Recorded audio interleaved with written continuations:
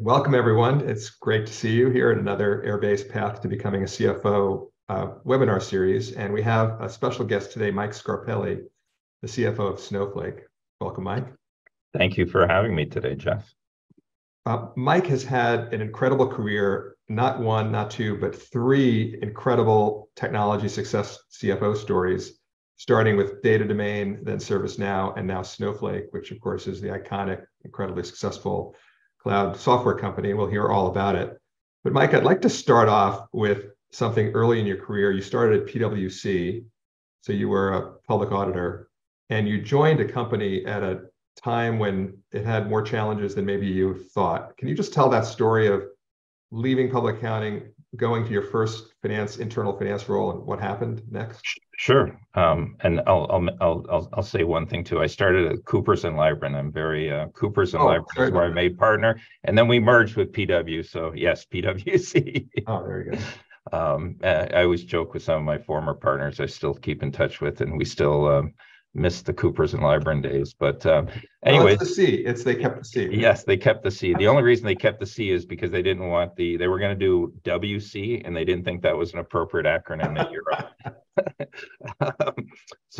Anyways, I was a audit partner at PwC, and I was made partner in Canada.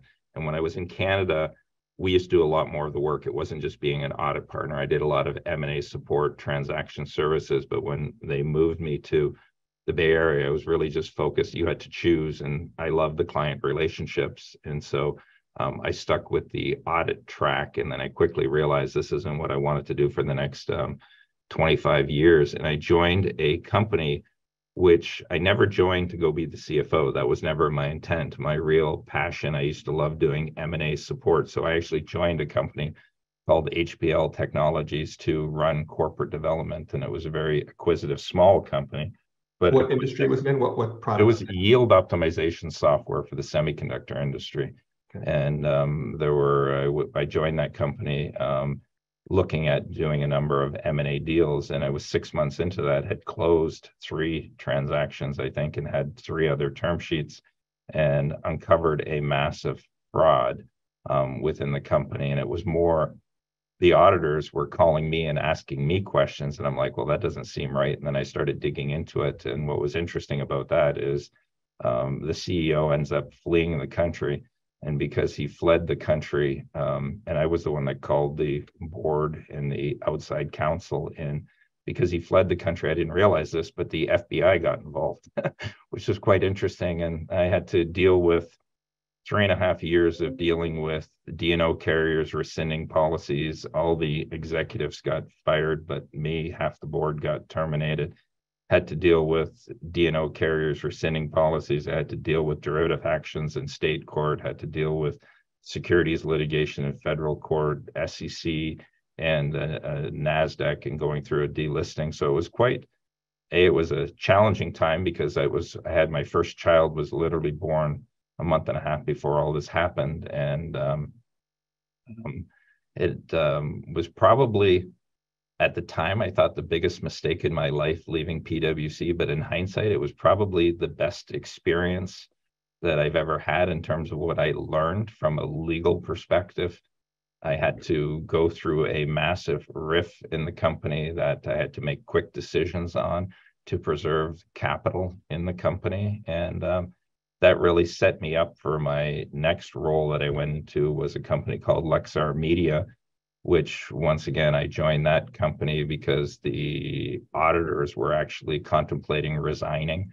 And they actually came to me and said, if you come in and clean this up, we will stick around. And that was a challenging thing. Literally the first day I joined, January 2nd, 2006, was my first meeting was with the CFO, who did not know he was being replaced. And I had to inform him and deal with that. And that was another interesting company, because that was really the start of activism within Elliott. That was, if any of you know Jesse Cohen, you've probably heard of, he got involved in that deal, and this was really his first real activist deal, as well as Carl Icahn and Glenview Capital, who are known activists, and had to deal with There were a number of things happening in that company, and ultimately we sold it to Micron, which was the best thing for the company. And then I was trying to decide. I was talking to two other public companies that wanted me to come in, and I won't give their names, that wanted me to come in and kind of fix things within their company, that there was some stuff they weren't happy about. And I just decided I'm sick and tired of cleaning up other people's messes for the last 5 years. I'd rather build. And so I made the decision, I'm going to go to a startup company. I'll forgo the cash compensation I was getting and do the startup with the role of equity. And I ended up meeting Frank Slootman at Data Domain through a recruiter. I would never have heard of Data Domain. And I was looking at a number of other companies at the time, and I really just chose to work with Frank because he and I think the same way. And he's also a CEO that does not claim to know everything about finance. Really, what attracted him to me was he wanted to take Data Domain public. He had no one on his executive team that had ever been an officer of a public company. They really didn't have any infrastructure, and he hired me to come in and build that infrastructure and take the company public. So I think we were on file with the SEC 6 months to the date that I joined the company, even though I think the board was shocked. They didn't think we would be able to go public as quickly as we did. You know, going public is actually not hard. It's actually pretty easy. It's just time consuming. And it's just really, and as I tell people that are looking to take a company going public, the most important thing is the project management of the process and holding everyone accountable to what they need to do. It's not difficult. It's just you need to be a driver and don't let any of the schedules slip. And I think that was the key. And so took Data Domain public, ultimately sold that to EMC. I stuck around at EMC for almost 2 years after I was working on being responsible for the West Coast finances for EMC, but I quickly realized that's not what I wanted to do. And then Frank joined ServiceNow, and he called me, and literally the day he got his offer, I got my offer like a week later. And then I gave EMC a 100-day transition, and then I joined ServiceNow, and once again had that on file almost literally 6 months from the date that I joined the company. Once again, it had nothing to do about me. It was about just driving people and holding people accountable. And then Frank left ServiceNow, and literally 2 years after he left ServiceNow, and he pretty much left Data Domain 2 years, he approached me on Snowflake, and I was actually going to just retire at the end of December of 19. And he convinced me if I would do it with him, he would do it again. And I joined. I would have had it on file 6 months to the date that I joined, but unfortunately COVID happened and we didn't become public until I joined in August of 19. We were public in September of 2020. And I think the really unique thing about the three companies, Data Domain, ServiceNow, and Snowflake, the success of those companies has nothing to do with me. It's all about the great product. And I think it's really important that everyone understand to have a successful company, you need a great product. And it's really a great product in a market where you have a real competitive differentiator over anyone. And I'll kind of stop there. Wow, what a career and what a story. Let's go back to the beginning. So tell us, where did you grow up? When you were a child, did you want to be an astronaut or a fireman, or what were you? Did you be a CFO? And you know, I grew up in Sarnia, Ontario, Canada, small town, about 3 hours from Toronto, border town with Port Huron, Michigan. And, you know, I really never knew what I was going to do, even when I went to college. The only reason why I went to college is I wanted to get the hell out of the house and be away from like a lot of kids at that stage. When you're 18 years old, you want to get away from your parents. And I was actually thought initially I was going to go down the medicine route. In my first year of college, I took all the courses you need to do kind of for that pre-med, and I did extremely well. But I just decided it wasn't what I wanted to do for the rest of my life. And I had always worked my way through high school, and even in the summers, I worked a lot. But even when I was in first year university, I would go home a lot on weekends and worked. And I worked for this company that literally owned 2 stores that sold produce, fruits and vegetables and other things. And I was very close to there were three young owners. I was close to one of them. I used to do all the buying at the Ontario Food Terminal, the Detroit Food Terminal, actually drove the transports in summers and stuff and did all that. And the one owner was leaving, and the other who did all the buying, and the two other owners wanted to hire me out of college and to do it full time and work with them. And I remember I seriously thought about it, because at the time, this is back in 1986 or whatever, they were offering me $50,000 a year to start, and a profit sharing and all this stuff. And I wanted to do it, but my father is like, there is no way you're ever going to do that. And so I said, fine. I actually switched universities, went to the University of Toronto, and 3-4 days a week, I got up at 2:45 in the morning. I went to the Ontario Food Terminal, did all the buying, got it loaded on the truck, went to school all day, came home, did the paperwork, and I rinsed and repeated that for a year. And then I quickly realized, this is not what I want to do for the rest of my college life, just working all the time and going to school. And I went back to Western, and I decided, I'm going to do an economics degree. And then I quickly realized that, what am I going to do with an economics degree? And then I started taking finance and accounting courses. And I only chose finance and accounting because I grew up very, I would say, I don't even know if you want to call it middle class, but I never traveled, never did anything. And the accounting firms were all on campus recruiting, and they were pitching international work experience. And so I literally joined an accounting firm because I wanted the opportunity to work abroad. And I did that with Coopers and Lybrand. I worked in Italy. It was interesting. When I was working in Italy, I went over there purely for the purpose of wanting to learn Italian better. I grew up when I was young. I could speak it not bad, but I wanted to learn that. So I chose Italy, thinking I'm going to be working with all these Italians. And literally 2 weeks into being there, that's when Investcorp was buying out the other share of Gucci. Like, you probably saw the House of Gucci, that movie. Well, I lived through that. I was actually working for Investcorp, but everything I did was in English. And once again, I was working 7 days a week when I was there. And that's not what I signed up to go to Italy for. So I almost went to work for Investcorp and Gucci. Both had offered me jobs, but I decided that's not what I wanted to do. And I went back to Canada and became a partner very quickly there. And that's kind of my history. Well, that's pretty extraordinary. So you were at Coopers and then PwC. You joined HPL Technologies, and pretty quickly you personally uncovered the fraud. Our auditors, PwC, called me that they weren't getting the answers to what they wanted, and then I dug into it and started looking at. I was not the CFO, and I started questioning the CFO, and I wasn't getting the answers. And then I went in to the CEO's office and started questioning him on all these transactions. And he said he'd get back to me the next day with all the support. And then he fled the country that night. And when I couldn't get a hold of him that night is when I called our external counsel and then the chairman of the board, and which initiated the everything. And was the CFO involved in the fraud? I would say she was not knowingly involved in it. I would just say maybe incompetence. And it's kind of funny. I had already said, as soon as I joined the company, that CFO was not the right CFO. You needed someone else. And I understand why he wanted her. I don't want to say anything bad about her because she's a super nice lady and I don't want to use her name, but she just was not a strong CFO and she needed to be replaced. I think the reason he wanted her was to hide the fraud. Yeah.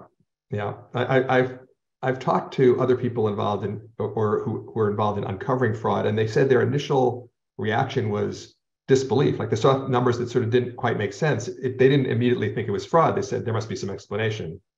And the more they uncovered, the more problems they had. Is that what, did it take you a while to jump to how long did it take from the time you first saw the anomalies to the time you realized it took me about 4 hours of digging into things. So what was the tell? What was the, just some of the transactions did not make, there was no money stolen from the company, just a bunch of fictitious documentation on fabricating deals. And as I dug into it, looking at source documents, I'm like, which PwC were questioning, made me really realize that something's wrong here. And that's why I initially went to the CEO. I have to tell you, the CEO was a really good storyteller, and my bad I should have caught this so this made me a lot more skeptical of people.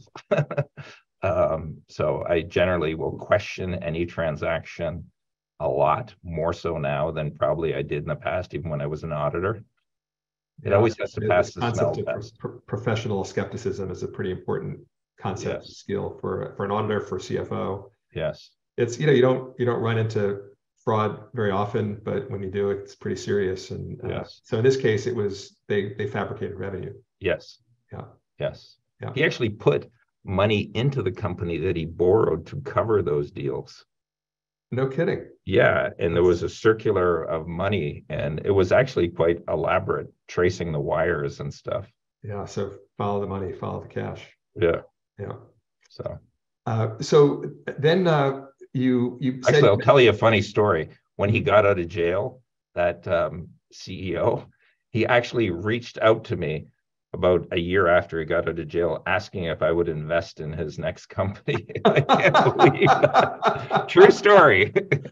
he must have been a pretty good salesman and had a pretty high opinion of his persuasive ability. Yes, yes. Needless to say, I did not. That's incredible. Well, that's a pretty good postscript. So then through a recruiter, you met Frank Slootman, and you said that you and Frank think the same way. What do you mean by that? So Frank likes to keep things simple. He likes to just, as he always tells people, and this is what I tell people too, is you can't do everything at once. You just need to focus on a few things and do them really well. And Frank thinks that way too. And he also believes in just kind of, and I believe in this, just deal with, you got to multitask, but when you just got to keep knocking things off that list and follow through on things. And Frank makes very quick decisions like me. Frank is very customer focused. His whole thing is, and I firmly believe this too, is in any company, I believe it's customers first. And if you take care of your customers, your investors are going to be taken care of, and your employees are going to be taken care of. It's not employees first, because without customers, you have no company. That makes a lot of sense. We'll get back to you're working with Frank in a minute, but I wanted to get back to the activist work you did earlier. You said you at one point interacted with both Jesse Cohn and Elliott and Carl Icahn. Yes. So two incredible personalities, obviously very successful in what they've done. Let's just start with Jesse. Did you have any thoughts about what was that experience like? Well, actually, I think Jesse's a really smart individual, and I think he was 26 at the time of Lexar, because I remember I had a few dinners with him and I actually became quite close to him. I actually didn't disagree with anything he was saying because I thought a lot of the same things. So you were the CFO of the company at that point? I was the CFO of the company, and I didn't disagree with all the things he was saying. But the board presumably disagreed, or the board didn't take action. The board did not take action initially, and more the CEO did not take action on things. They quickly did come around. And then where Carl got really involved, Carl Icahn got really involved, was when, I won't go through all the history, but anyways, we ended up deciding to sell the company to Micron, and it had to go to a proxy vote, and Carl Icahn was against the deal. And the reason he was against the deal is the company had a big award on a litigation with Toshiba, and I think it was at the time, back in 2006, it was the largest patent award. At the time, it was like 480 million or something, and back then that meant a lot. And we knew that was going to get appealed, and we would lose on appeal.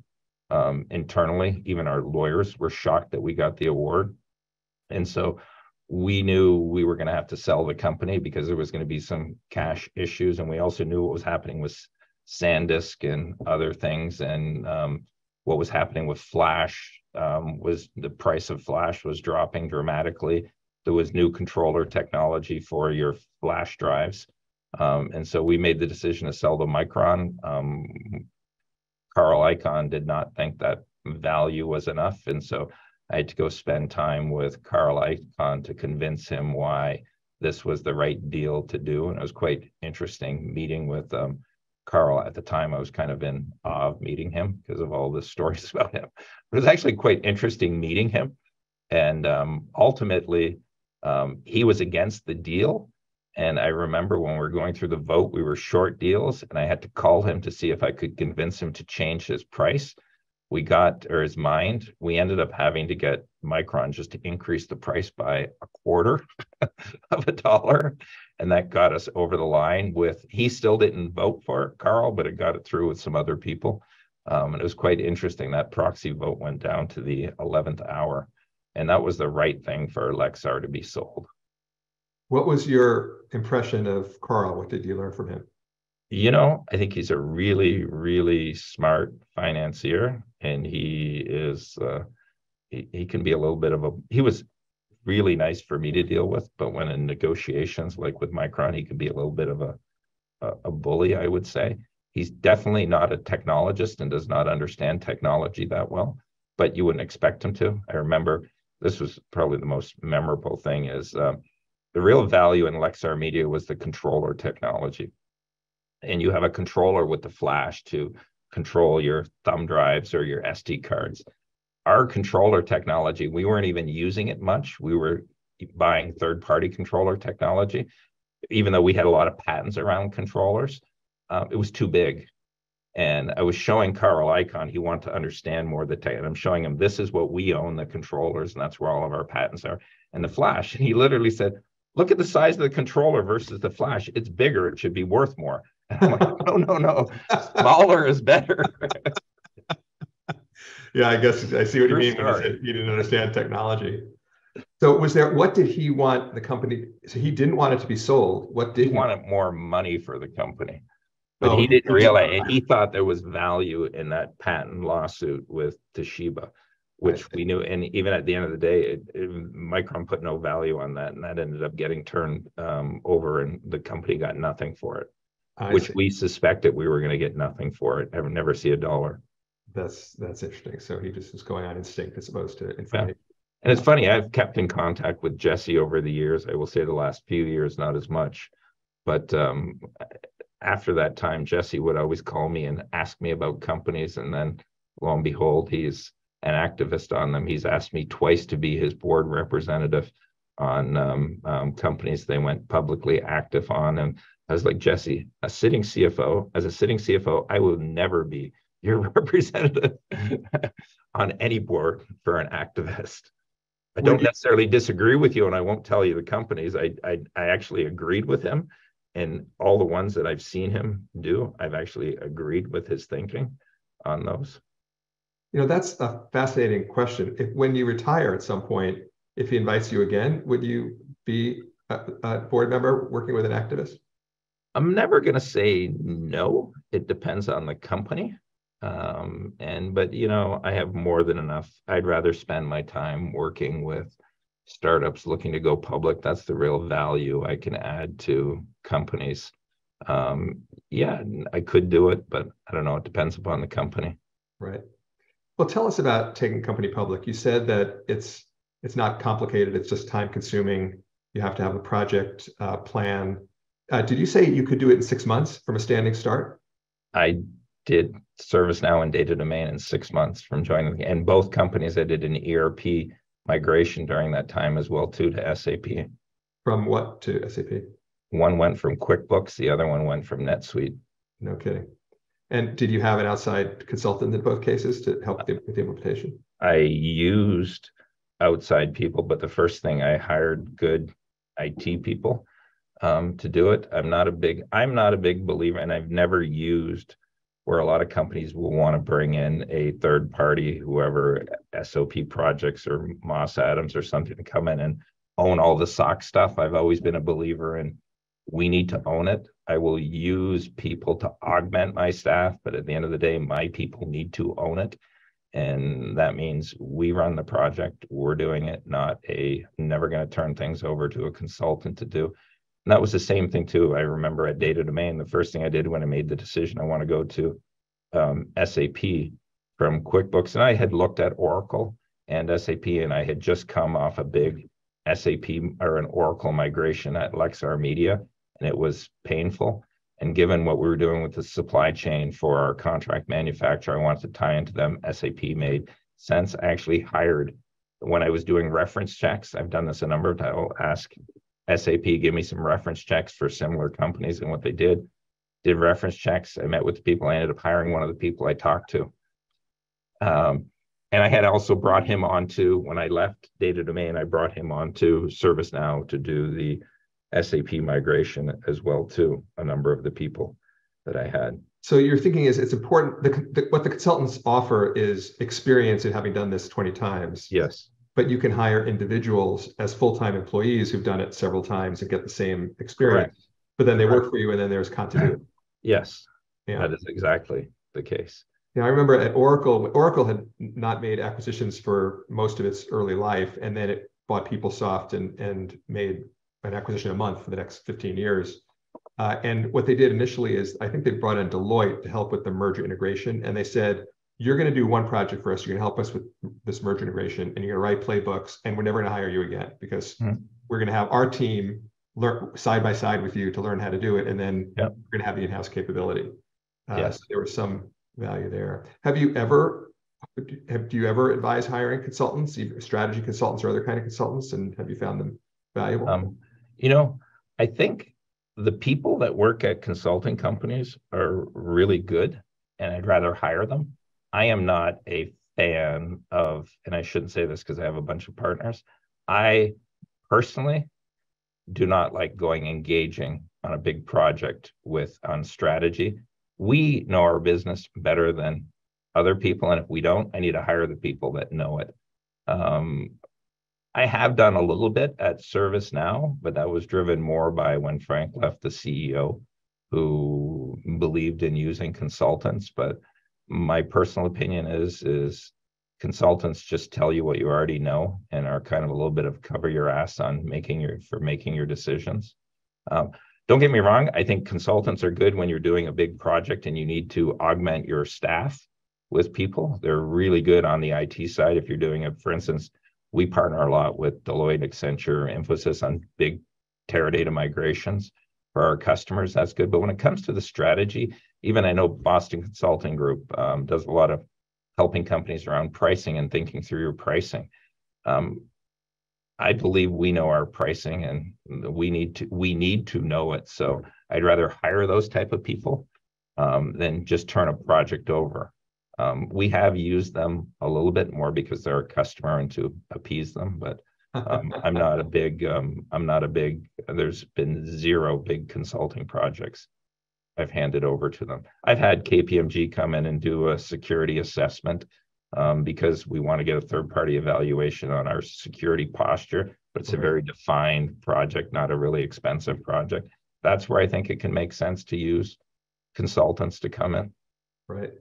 That question about consultants came from JW, who referred to Frank Slootman's book, Amp It Up, which is an incredible book. So, and feel free to ask questions to people in the audience. I'll happy to, if you put it in chat, I'll get to the questions. I wanted to follow up on something you said about the IPO project management, which is you set a deadline and timetables, and then you hold people accountable. What have you found works most effectively when you say hold people accountable? How do you actually do that in practice? Well, in the case of the data domain IPO, I was actually rolling my sleeves up and working out there and driving people. I remember one weekend we're in a drafting session on a Saturday, and I had all the lawyers and everything, and the one head lawyer on the other side says, I can't come tomorrow.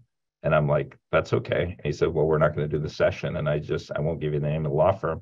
And I said, the last time I checked, I didn't hire, and I said his name. I hired the firm and get someone else out here. And I just kept, and people were, I don't mean to say this, I think at that time I probably had instilled a bit of fear in people, and they were all, I led by example though, that I was literally at every single drafting session, rolling my sleeves up. You have to remember at that time, I probably had 2 lawyers in the company and 10 people in my finance group, and we're really the ones who drove that. Right. So did that particular partner show up, or did he showed up the next day? Yeah. So all it is to say, these are my expectations, and I'm going to be, and like a good setting expectations. You were there. Yeah, and I will say in the data domain case, because that was still even though when I was in my public accounting days, I worked on piles of IPOs, I worked on piles of debt financing. Actually, being in-house owning it is very different. I did rely a lot on Goldman Sachs and Morgan Stanley at the time, probably a little bit too much on taking their lead on what to do on certain things, especially when it came time to pricing. The ServiceNow one, I definitely did not rely on them as much. And at the Snowflake one, I'm like, before I even engaged bankers, I had everything drafted and said, here, this is the S1 we're going with. Oh, really? And, yeah. And I learned too, in the data domain one, I let too many bankers have an opinion in the drafting session. In the ServiceNow one, I limited to 2 bankers, and it was literally, I think, 2 days before we filed it is when I turned it to all the banks to give comments, and I made it very clear, I only want substantive comments, no wordsmithing, and you have more than enough time to get it through your committees. And in the Snowflake one, I literally just dealt with 1 banker pretty much right to the end. And in the Snowflake one, in the early days, the data domain one, I pretty much let the bankers do all the allocations. In the ServiceNow one, I built up more relationship with investors, and I knew who the good investors are and the ones I wanted. I had a say. In the Snowflake one, literally, I allocated 100% of those shares where they went. Well, let's follow up on allocations. I've been on boards of companies that went public a few years ago, and we talked a lot about the allocations, and the theory is that you sell stock to the long-only funds that are going to be long-term shareholders. And then I said, I've never actually seen the data about whether that's true. And so we went back 6 months later after the lockup expired and the next public filing, and the company had done very well, the stock went up. And we went back and we looked at all the people who got stock in the IPO, who still owned it 6 months and 10 days later. It was very few, probably only 20% of the original owners held their stock. Everyone else had sold for 100% premiums. Snowflake IPO was one of the most successful in history. Did you ever go back and look to see whether by giving an allocation to these long-term holders, did they stay long-term holders or not? Yeah. So my big shareholders are still pretty much the ones that got the biggest allocations in the IPO. But I think an important distinction is you can't just allocate to long only, because you're never going to create a market in your stock. You need to allocate a piece to who are the people who believe in your story, but will sell to create that market. Or else true story. When we did and once again, this isn't me or anything, but we knew we could have priced Snowflake's IPO bigger. But what I wanted to do is to price it at a point where those long only guys that I was allocating to would come into the market and buy up to a certain price. When they do their weighted average price, I knew what their target was. And I knew at the time we priced it $120. I knew there were a bunch of people that kind of had viewed it at $180. And so I never expected us to go up as high as we did, but I did see it going to 180 at the time, given the market the way it was. But if you recall, when we went public, it took us quite a while to open. And the reason it took us quite a while to open, no one was willing to sell, even the people that we thought would sell. And I remember I'm on calls with Goldman and the capital markets people, and we're literally on calls with one guy, and they had one guy who was willing to sell, but they said they would only sell if Scarpelli knew they were selling, because he was afraid. They wanted your permission. I'm like, sell. Yeah. We need to create a market. I never told anyone you can't sell. Yeah.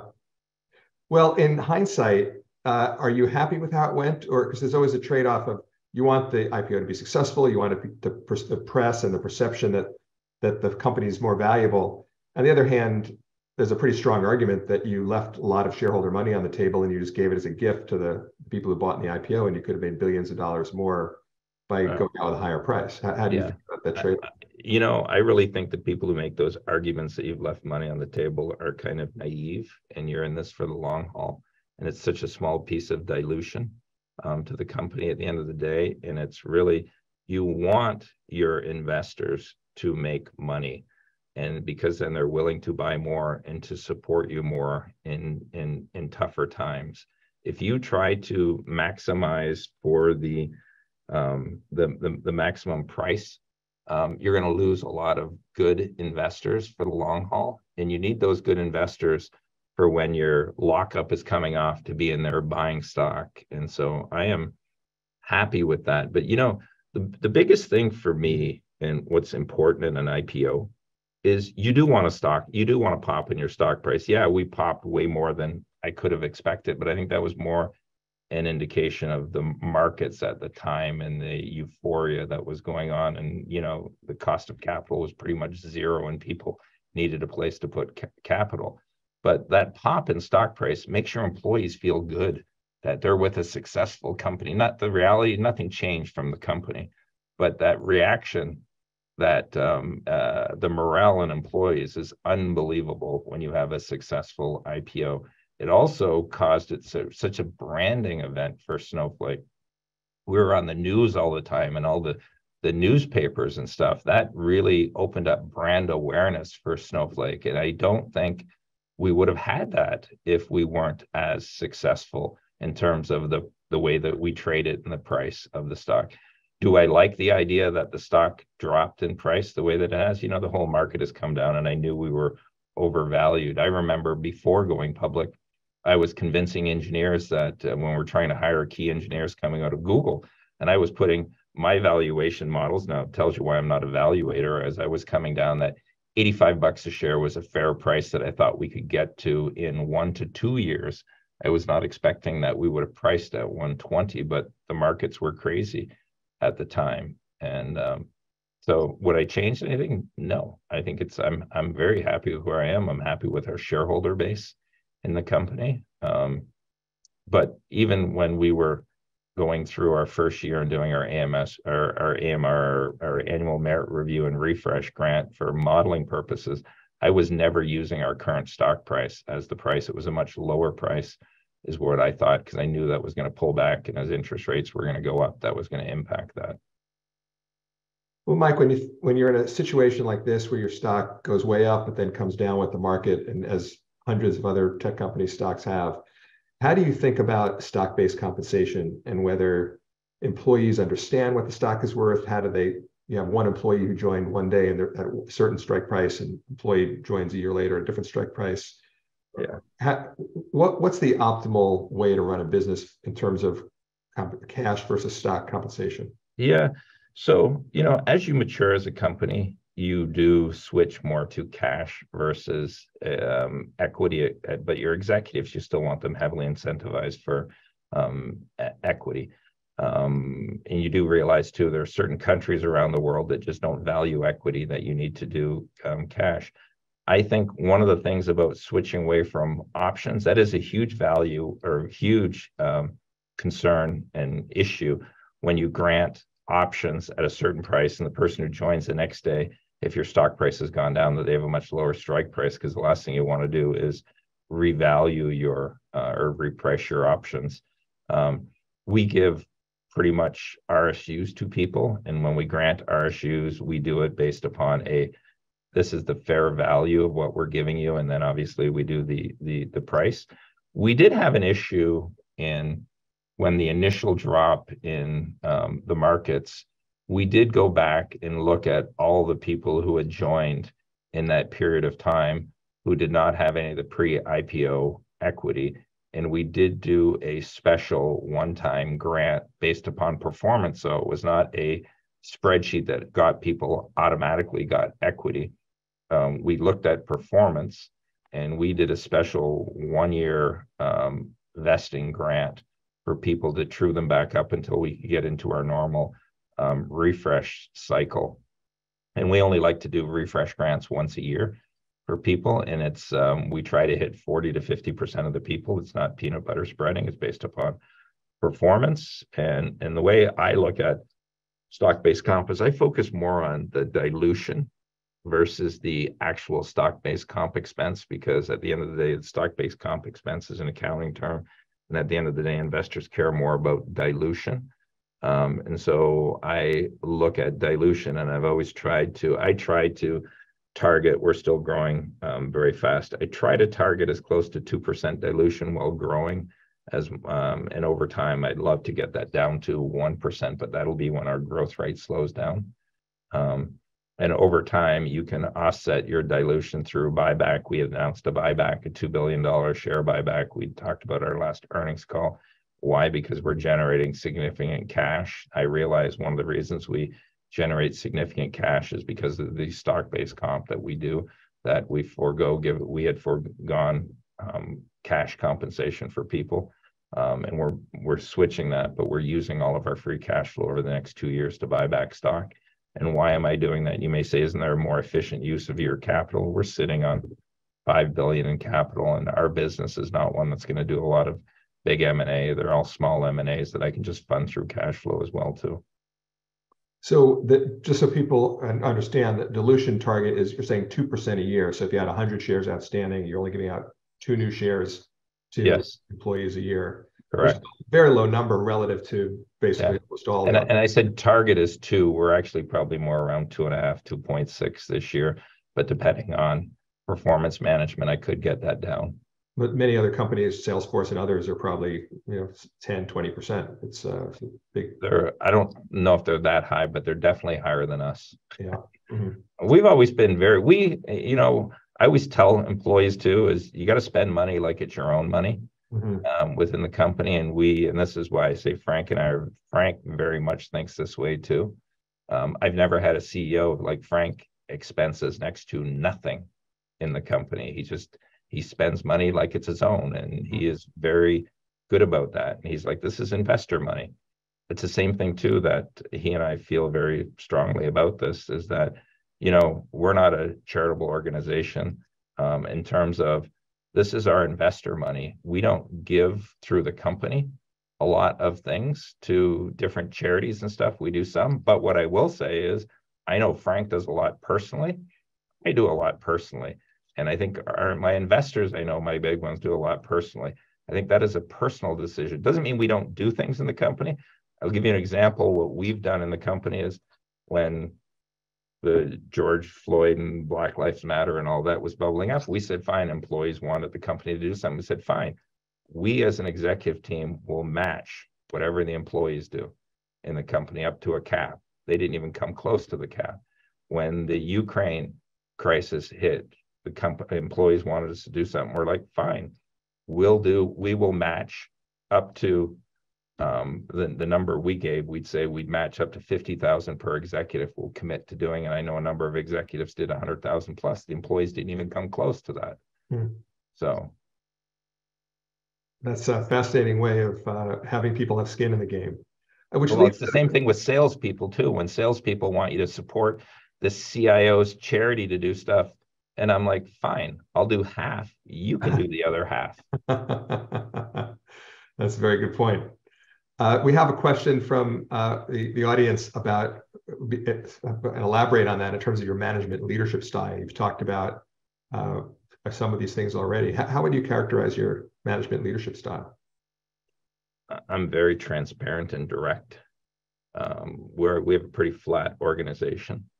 I have a lot of direct reports, but I also I believe in communication is the key to running successful businesses. I'm the one that has forced people. I just told all my directs today, expect you in here 4 days a week. And then the initial thing is, then people are like, well, does that mean all of our employees are 4 days a week? And I said, no. I said, you are in 4 days a week. It's your choice what to do with your people. But if you don't see the value of being in person, I question your judgment.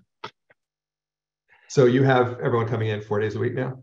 I do. I just started that today. And my functions, and I have legal, I have my directs, I have legal, I have IT, I have our security, I have HR, I have a bunch of stuff on the sales finance side and deals desk and stuff.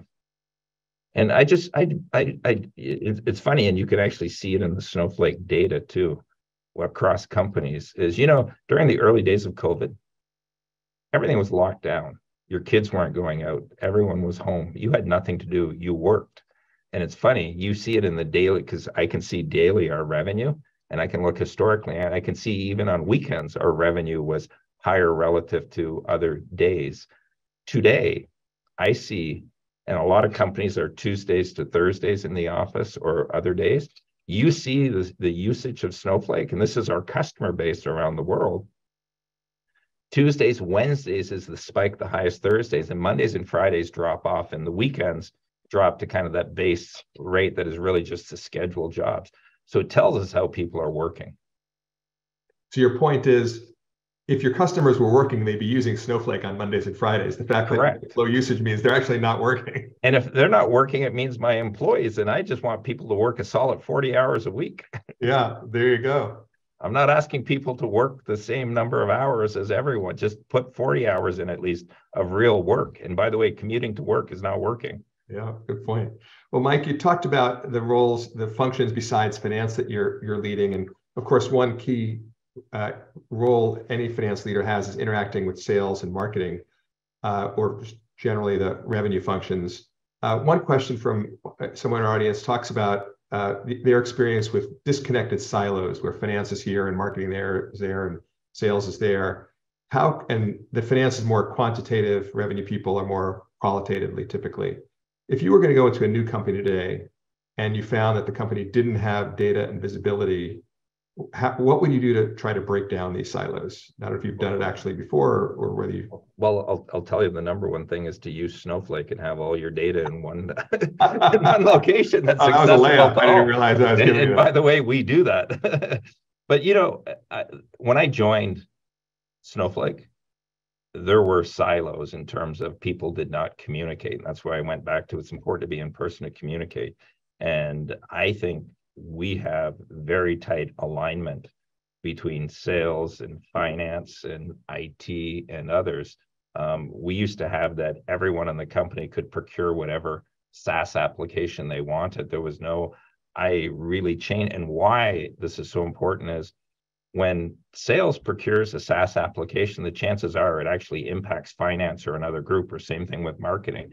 And so I believe in having a really strong central IT function that is involved, and it's super important from a security standpoint today too, that you want to understand when you're procuring a software that is, it's maybe a cloud software, but that could be impact your supply chain. And if there's a security incident there, how's it going to affect your company and potentially your customers?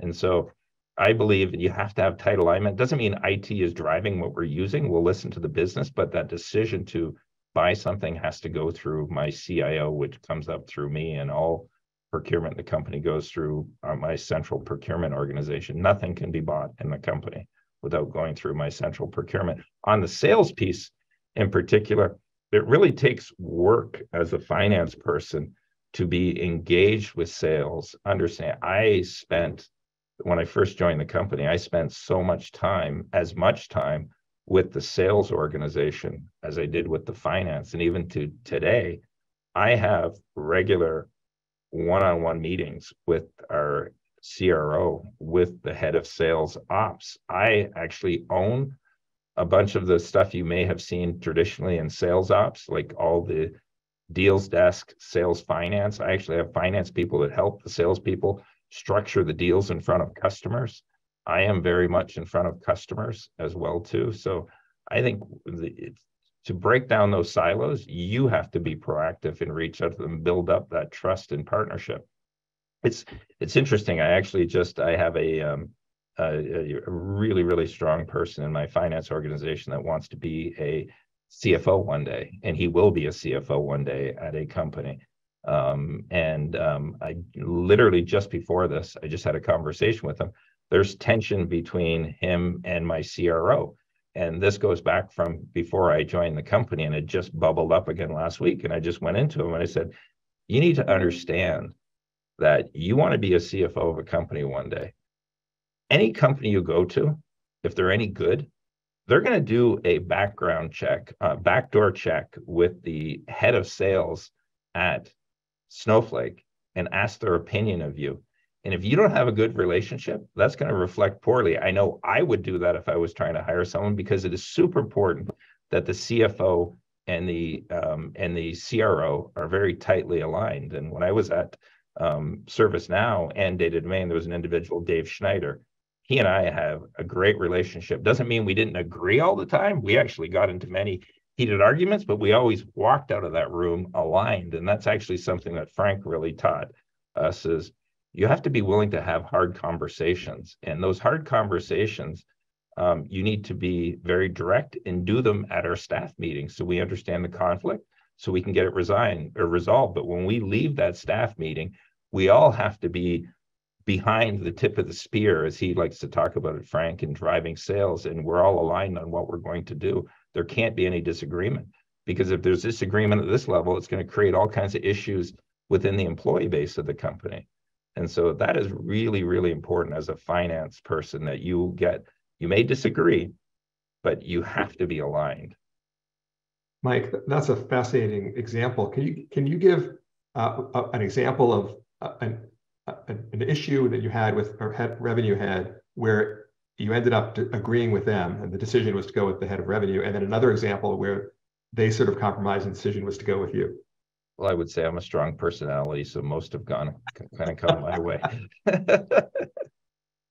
I have some real examples I've been working on right now, but I don't want to. I don't want to publicly say what those things are, if that's okay. But how do you, if you're going to win most of the time, how do you persuade the head of revenue to go your way if it's a persuasion data? Data. It's all about the data. Data doesn't lie.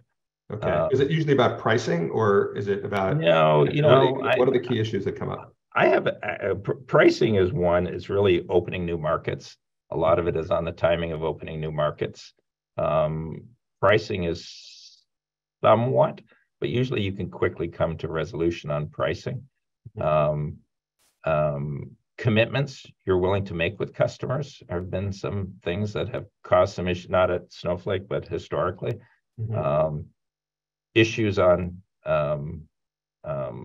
alliances teams. I'm not a huge, a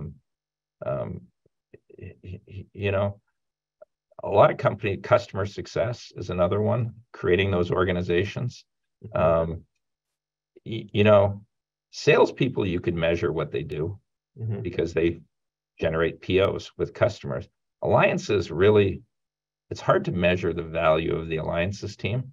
And so that's generally where I'd have a lot of disagreements. And I know Frank kind of thinks similar to me on that. That's, again, that alignment.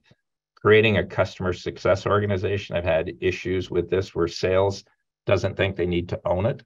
And we believe, and I think it's in Frank's book as well too, is that everyone in the company needs to own customer success. So why do I need a separate organization to do that? Doesn't mean we don't care about customer success, but everyone needs to own customer success. Right. And in a consumption model, and this is a dispute that I've had with our head of sales here, because the first thing I did when I joined the company is the sales compensation used to be just, you do a booking, the rep gets paid their commission, and they move on to the next deal. And I'm like, no. A, you've oversold customers and you're giving them unlimited rollover. That doesn't make sense, these commissions we've been paying.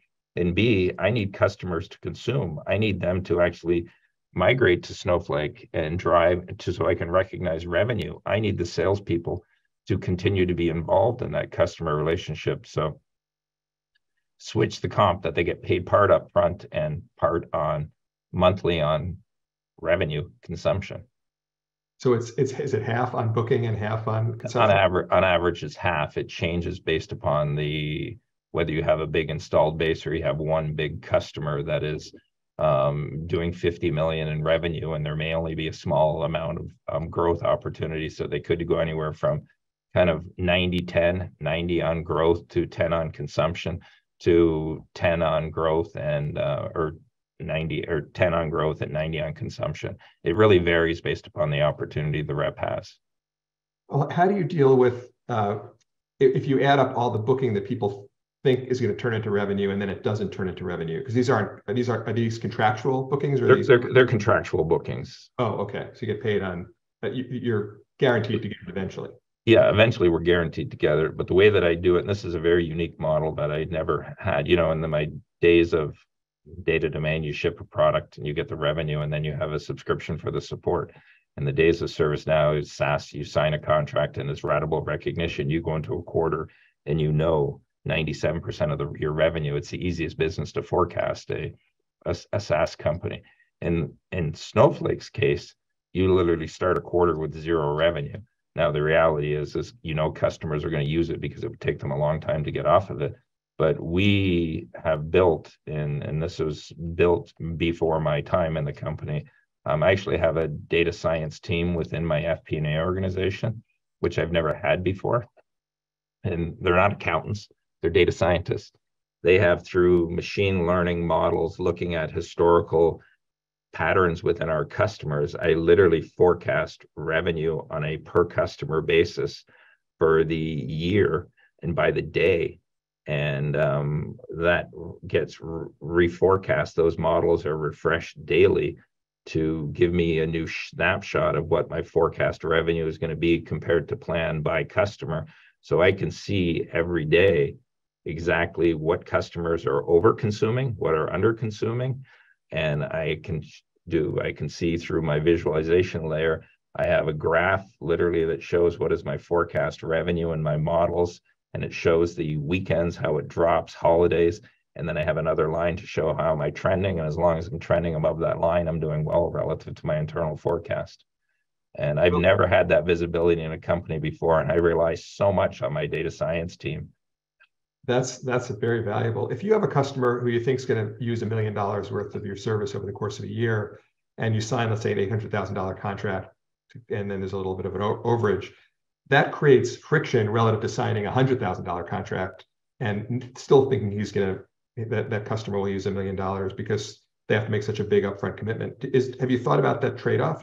Yeah, so we give customers complete flexibility, by the way. And so typically a sales rep is incented to get a customer to sign a 1-year commitment or a 3-year commitment with an annual payment in advance.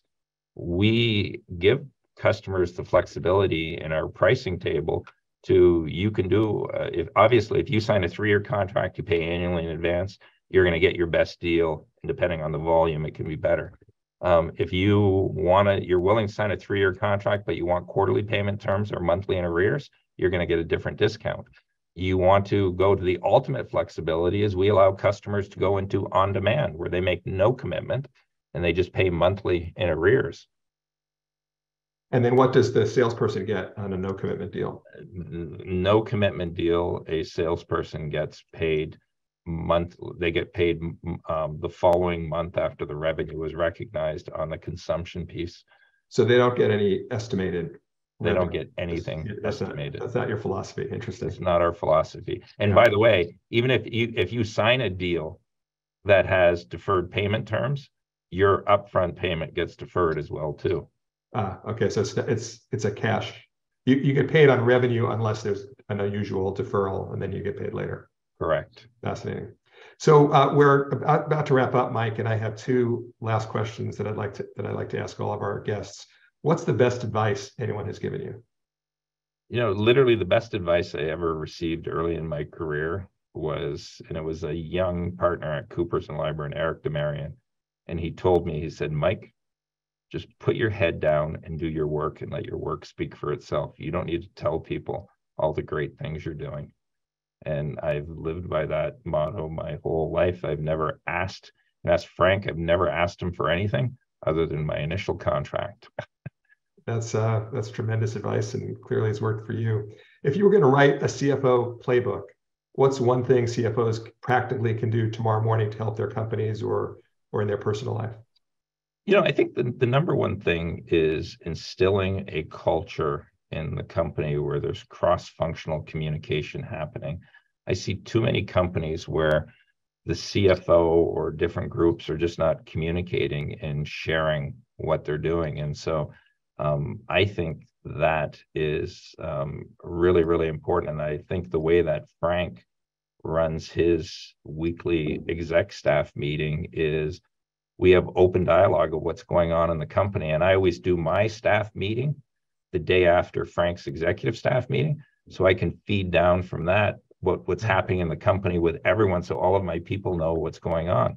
And I also think too that is a really important thing as a CFO is I do a lot of one-on-ones with people that are the direct reports into my direct reports, because I want to know what's going on in the company, and I don't want that filter through my direct reports.